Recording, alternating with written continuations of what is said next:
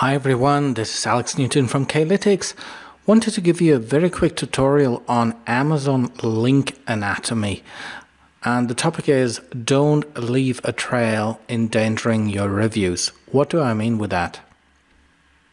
Many authors who want to share their book link, they just do it this way. They go onto Amazon and they type in a search looking for their own book.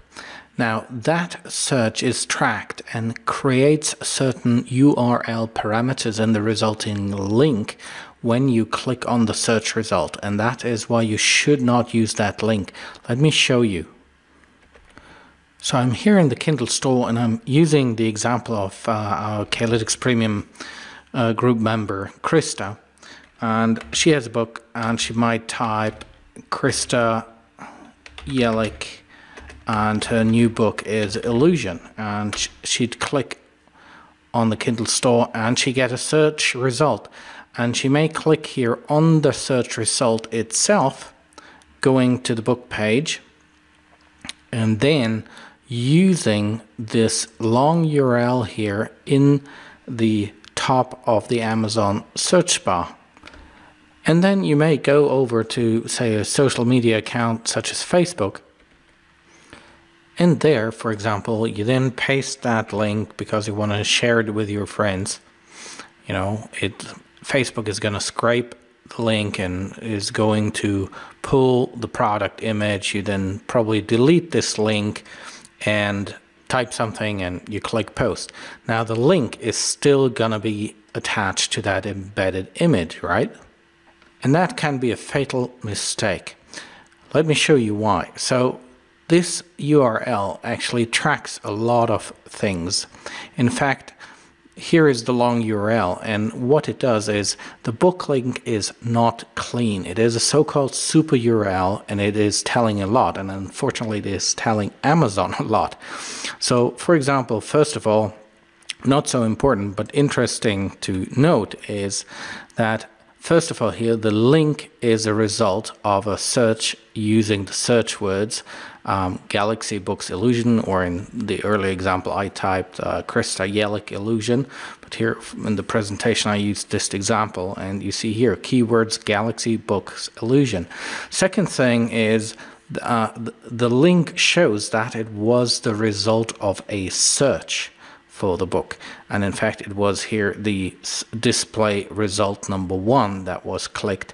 And then most importantly, there is this so-called QID. I think it stands for query ID, and that value is that UID parameter is actually a Unix timestamp. In other words, it's the number of seconds that have elapsed since January 1, 1970. You can actually try it out yourself. So, you know, back on the screen, I type in the search, click return. I get the search result. I click on the search result. And then it's here very small print, but you see here this QID ends with the numbers 20, 20 seconds. Now, if I go on the search again and I click again, type in the same search, click return, get the search result, and I click on it again, then you see it's now here 42 seconds because 22 seconds have passed. So Amazon is tracking that search to the second. And that is a problem because promoting your book using such a super URL from a search result drastically increases the chance of Amazon removing book reviews by people who bought or downloaded the book through that link. Why is that the case? Because with all that data in the link down to the second when you originally searched it, probably combined with you being logged in when you perform the search, Amazon can actually infer that people who got the link, they got it by the author, him or herself. And that obviously screams manipulation, especially if there's a lot of purchases. So, here's some technical background, just 1 second. Using the super URL is probably one of the easiest technical ways for Amazon to identify sellers who are trying to manipulate the system, because that QID parameter in the URL is that timestamp that shows that it was a search for a given search word performed by someone. And certainly Amazon maintains a database of each timestamp and search performed on the site.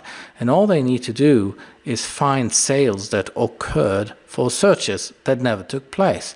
And also the search was done from your account, and Amazon is most certainly able to connect the search and UID with your account. So you have to avoid this. Instead, always strip your booklink down, deleting all URL tags or markings. So in this case, this was a long URL here, and you have to take out all that red font striked out stuff from the URL. And then you can even further take it further down to just the Amazon identification number, or the 10-digit version of the ISBN number.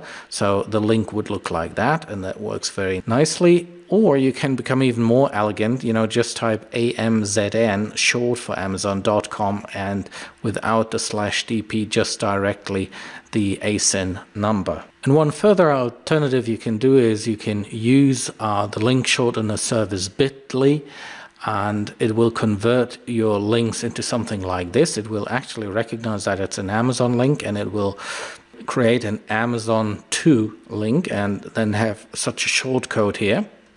And the advantage of Bitly is that you can customize the link even further. You can then say it's Bitly Krista's bestseller, as an example. The disadvantage of Bitly is that it has a deteriorating reputation due to its abuse by many spammers. And the consequence is that the delivery rate of emails using Bitly links can be lower than without Bitly. And what I noticed on Facebook is that Bitly links sometimes fail, especially when posted too frequently to too many groups, to too many friends, in too many posts. I found that some of them then started reacting strange. The image would no longer be pulled, and the link was dead. At least that happened to me a couple of times. So I hope you enjoyed this very quick tutorial. This is Alex Newton from K-lytics, ebook market intelligence for success.